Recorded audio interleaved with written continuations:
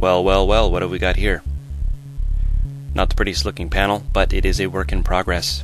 This is my build of the classic Buchla Lopass gate. I'd like to give my thanks out to Matthias at Phonic, with the Phonic website, Peter Grenader, and of course Don Buchla. And this module wouldn't be possible also without the mod from Mark Verbos. So many thanks to you guys. I'm having a lot of fun with this, and I've built this from the PCB up. Started with Matthias's design and started doing some mods on my own, and have what I'm going to show you today. This is the classic Lopass gate. It does have the resonance mod, and the resonance mod really makes it sound very wonderful. Instead of using the classic VTL5C3 Vactrol, I used the VTL5C4, which is the same slower Vactrol used in the MOTM 410 and the PS3100 resonators if you go with the classic sound from the Korg PS series. This gives it a slower response, hence the name Lopass gate. Let me go ahead and get through some of the settings here so you can check this out. It does also do amplification, gating on and off, but I really find the slower version more useful as a filter, as you'll see here. I'm going to go ahead and turn the offset up here, which is essentially the frequency control.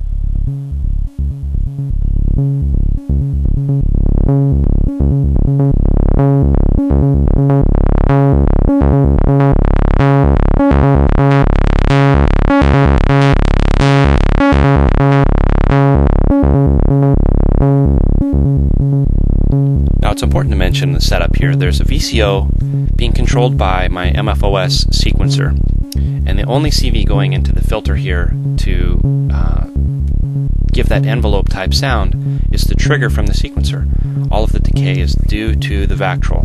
One of the reasons Vactrols are desirable for us in synthesis.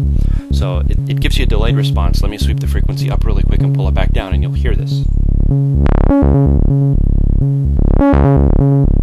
So even though I'm essentially yanking the control up and down, you hear a fade up and a fade down, and that's due to the delay of the Vactrol.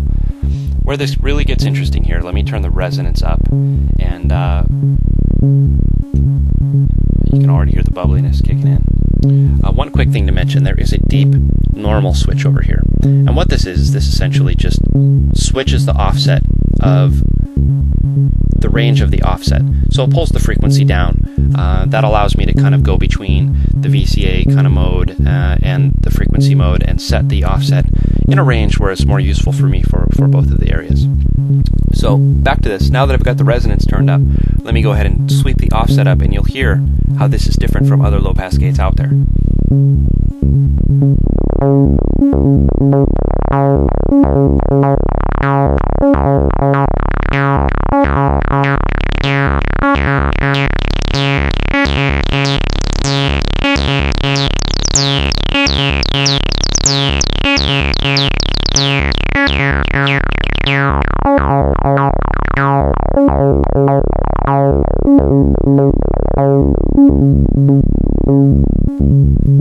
One filter on the market that's very similar to this is the Borg filter from Wired, Grant Richter and his wonderful design. Definitely, I have one of the first generation dual Borgs, and now they're released in single format as the Borg 2, which uses a different Vactrol. Excellent filter. If you don't want to do the DIY thing, get on to wired.com and get one of these, because it's a wonderful addition to any synth setup.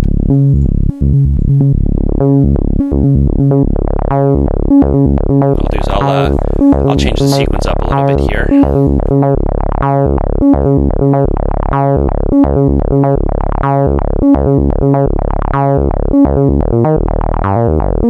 Another interesting side note is the sequence from the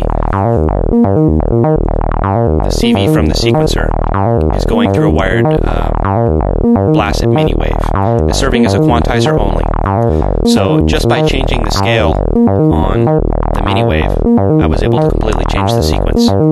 So just another use out there for those of you who are kind of on the fence about whether or not to get a mini wave.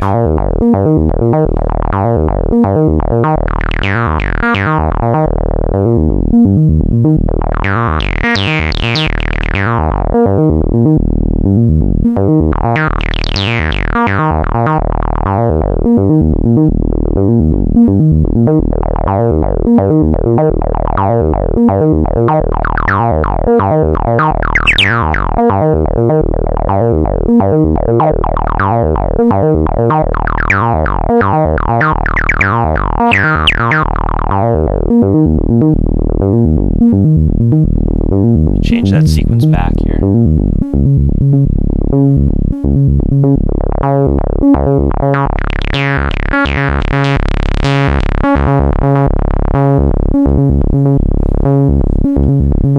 So all this has right now is one CV input, one in, one out. I'm going to build this into a fleshed out 2-space panel with 3 audio inputs, 2 CV inputs, very similar to your typical MOTM founded filter design in a 2-space 5-unit panel. Let me show you the back of the unit here. This is a PCB that I had designed myself with the help of some other designs out there on the internet.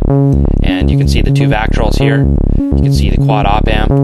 You can get these made at expresspcb.com.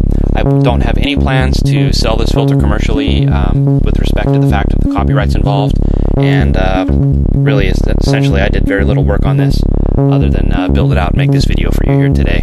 Everything else is commonly available on the web. If you do have questions about the PCB file, please email me here at YouTube, or you can reach me at djthomaswhite@yahoo.com. Thanks very much for stopping by.